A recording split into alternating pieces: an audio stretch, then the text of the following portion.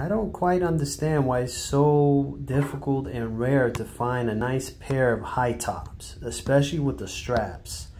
I've been wanting Patrick Ewings for a while, but I just said, you know, it's over $100. I'm going to be using these for ball, and then I'm going to eventually just trash them once the grip underneath the sneakers are through.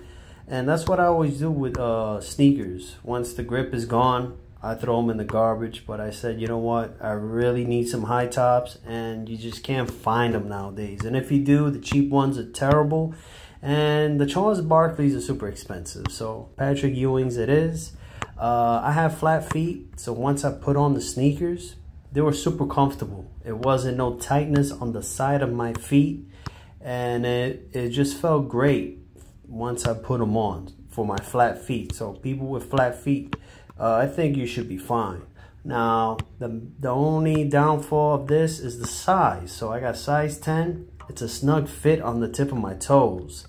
I know if I would have bought a 10.5, my feet will start shifting inside the sneakers. I have experienced that in the past, and it's not fun, and it's really crappy to deal with, especially when you're playing ball. So I'd rather just deal with the little tightness on my toes, and hopefully it's just a matter of just breaking through the sneakers. But overall, totally worth it. I'm very pleased and happy with the Patrick Ewings, and I will most definitely buy another pair in the future. Thanks for watching, and you guys have a great day.